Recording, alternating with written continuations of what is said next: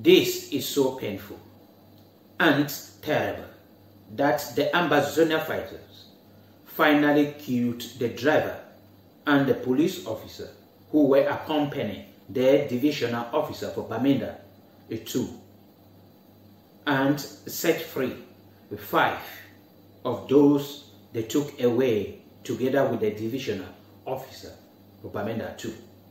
That was on February 6, 2024. They all left Bamenda to going to Kambe, and on their way, the Ambazonian fighter took them away, kidnapped them. And on that very day, the divisional officer, in which I believe was the target, gave us a video on social media saying he escaped from the Ambazonian captivities. And he did not explain detailedly how he managed to escape under the Ambazonian fighters, leaving behind all those who were with him, the police officer, his driver, and all those who were with him. And from that day, we have been praying that the Ambazonian fighters should have pity on these people, because they are all innocent. Then set them free. They are not the one blocking their way to achieve their independence. But today, we heard that the Ambazonian fighters set 5 of those free. They released them. Some people say they pay money before they were released. But finally, they killed 2, the police officers and the driver of the divisional officer. And then if you have come across that video on social media, your heart will trouble you. You will ask yourself whether these are human beings. You heard the kind of celebration behind after brutally executing these 2 human beings, these 2 Cameroonians. You ask yourself whether they have achieved or gained that independence that they have been fighting for. No, that celebration is just after killing human beings. And then I ask myself, where are we leading to? Where is our conscience? That people today are celebrating killing another human beings without any pity. It is terrible. I keep on saying this, that the Ambazonian fighter will never achieve independence through fighting, because they cannot in any way kill all the military of the Cameroon government. No one day. And the military of the Cameroon government or the government of Cameroon can never end the Anglophone crisis or the Ambazonian crisis militarily. Why? Because Ambazonia is an ideology. And also because the strategy that the government of Cameroon and the entire military are using in southern Cameroon, that strategy is instead increasing the number of Ambazonian fighters every blessed day.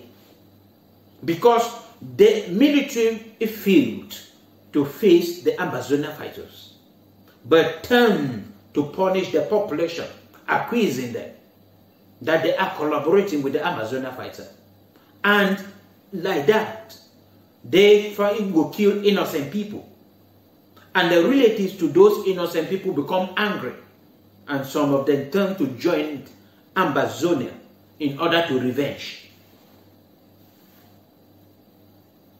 And that is the reason I keep on saying that what? And everybody, nearly everybody is calling on the government of Cameroon to call for a sincere and an inclusive dialogue to end this crisis. Look at these 2 people have gone.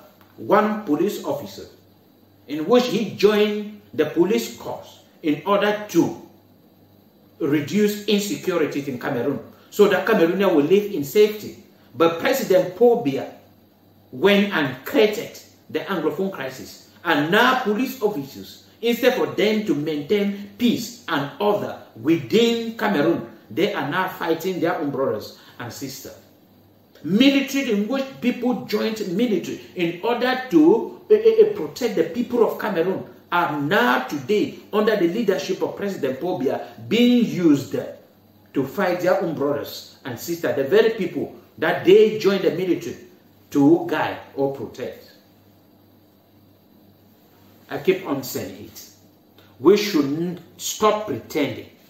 Sincerely, in the heart of President Paul Biya and all military generals, they know that they can never one day end the Anglophone crisis militarily.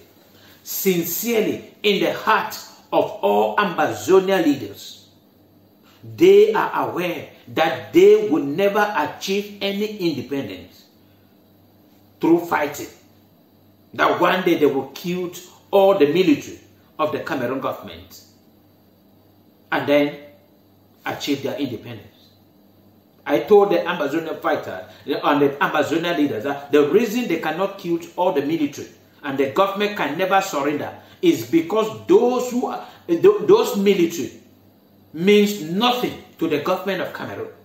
They are the children of the poor, the children of the frustrated Cameroonians who joined the military out of frustration. And because President Paul Biya has created frustration within Cameroon, and nearly 50% of Cameroonians are all frustrated, President Paul Biya is now using those frustrated people and the children of the poor to recruit them in the military. Since the Anglophone crisis started, you can look at the statistics. Each year, the number of recruitment, military recruitment that President Paul Biya and the military are doing in Cameroon keep on increasing. When you kill one military, they recruit 20. Because thousands of poor people are out there, frustrated people are out there, just looking for what to eat. And President Paul Biya is using them. That's the reason I say you people can never finish them. The police recruitment is going on, or they have even finished with. Some are still in training. Just 2023, they killed 292 police officers in southern Cameroon. And they are now recruiting, or they have recruited more than 10,000 of them to send to what? To southern Cameroon. And they have taken another strategy that all southern Cameroonians who are police officers or military, they will be the one to be sent to southern Cameroon. So when you kill one, you are killing your own brothers who joined the military before this struggle came, who joined the police corps before this struggle came. Why are we doing this to ourselves?